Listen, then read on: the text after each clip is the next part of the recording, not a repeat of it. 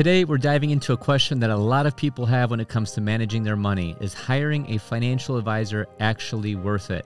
Whether you're just starting out or looking to optimize your investments, we're going to break it all down for you, so let's get into it. Hey everybody, if you're new here, I'm Marco from NerdWallet's editorial team. First and foremost, we need to understand who financial advisors are and what they do. So financial advisors help you manage your money and guide your financial decisions. They'll work with you to create a financial plan tailored to your goals. So for example, they can help you figure out how much money you need for retirement or setting up a college fund so your kids can graduate debt-free, hopefully. Think of them as a financial coach or a financial guide, helping you navigate your finances from a macro point of view. So what an advisor does can vary based on their expertise or certification. So for example, a CFP or a certified financial planner, they usually provide broad financial advice, helping with things like debt payoff plans, emergency savings, life insurance, and retirement investments. But on the other hand, a financial advisor with a CFA, a chartered financial analyst, they may actually focus more on investment advice. So they could pick stocks, mutual funds, analyze the stock market, things like that. So the type of financial advisor you choose depends on what you need help with. It can also influence how much you'll pay, whether it's 1% of assets under management, which we'll get into later in the video, more or actually less. So you may also find out you just need answers to a few questions to help set you on the right path, in which our Ask a Nerd feature of NerdWallet Plus might actually just be what you need. It's very simple. And you can save from potential high financial advisor fees, but we'll dig into that a little bit later in the video.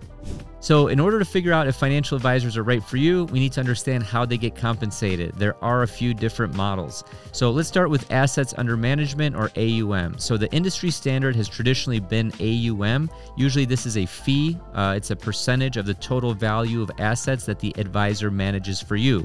So while fees can vary, 1% has typically been the standard. So if an advisor is managing $1 million of your money, their fee will be somewhere in the neighborhood of $10,000 per year. So often the percentage decreases as your assets grow. So an advisor who charges 1% a year for managing $100,000 might only charge 0.8%, for example, for handling several $1 million.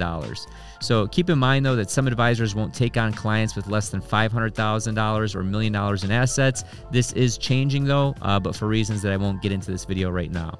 The thing to know is that you usually won't be charged on assets that the advisor doesn't manage directly, so things like your home or your 401k.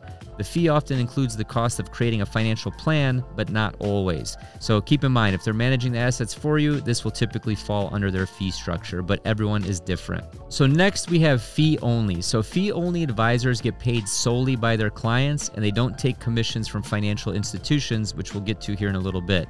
So on the other hand, fee-based advisors also charge their clients but can earn commissions from selling products like stocks, mutual funds, life insurance. This could also lead to a conflict of interest. So the key thing, or the key takeaway here, is to ask whether the advisor is a fiduciary.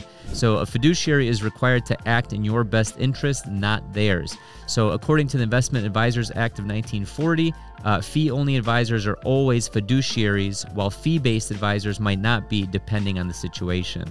And then finally, we have commissions. So commission-based advisors make money solely from the commissions that they earn on the products that they sell. So this could be like stocks, mutual funds, annuities, and insurance. They're more like brokers than true financial planners, and there are fewer and fewer of them these days.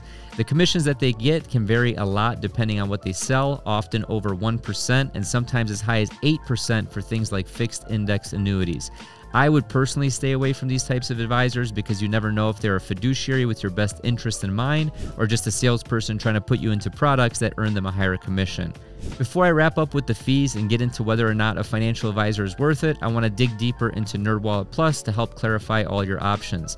One of the cool features of NerdWallet Plus is you get access to our nerds. Our nerds are typically financial writers. They're not financial advisors, but you can ask your questions about budgeting, credit scores, debt paydown, and savings. So you can develop a plan to reach your goals quicker. Membership is just $49 a year, and aside from being able to ask us nerds your questions, you can earn cash rewards and exclusive savings. So keep this option in mind while I'm breaking down whether or not an advisor makes sense for your specific situation. So are financial advisors worth it? So obviously everyone's personal financial situation and the complexity of that situation is going to vary. Since we can't address every scenario in this video, let's try and put some perspective to this question. So here are some pros and cons of working with a financial advisor. So let's start with the pros. Pro number one is they're able to identify financial roadblocks you're facing and help overcome them through tailored planning. Next, they can check in throughout the year to make sure the plan is still being followed and goals are being met. Third, they can talk you off the ledge when it comes to panicking or making impulse decisions with your money. I know a lot of financial advisors were doing a lot of hard work during 2020, during the crash. I've actually myself helped friends and family kind of talk them off the ledge, and then we had markets at all-time highs just a few months later.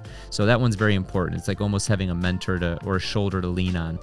And then finally, they provide peace of mind that you're doing everything in your power to achieve your financial goals. So they're making sure all your T's are crossed and all your I's are dotted and every box is checked to know that you're doing the right things at the right time. So now let's talk about some of the obvious cons, the first one being fees, right? They need to be compensated for their time and effort and expertise. So fees can end up eating into your overall net worth over the duration of the relationship with the advisor.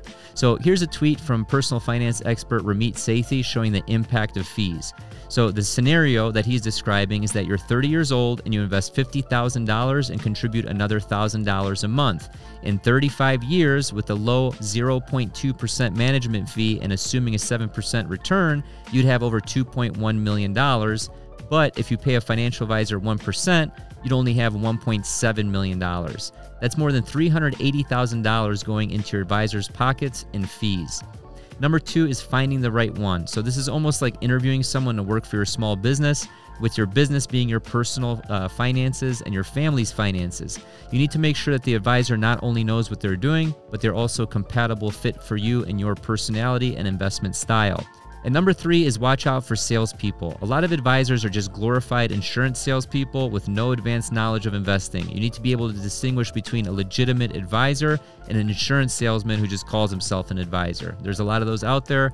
I may or may not have had an internship one summer in college with one of these companies, which will remain unnamed. So ultimately, choosing to hire a financial advisor is a personal decision. So you need to take an honest look at your finances, think about your goals, and decide how or if a financial advisor fits into those plans. And if you need answers to your credit score, savings, budgeting, and debt questions, we talked about before, you may want to try NerdWallet Plus so you can use our Ask a Nerd feature. Click the link in the description to sign up and use the promo code YouTube to score 20% off that $49 membership fee. Thank you for watching. Please send this video to a family member or to a friend who's considering hiring a financial advisor.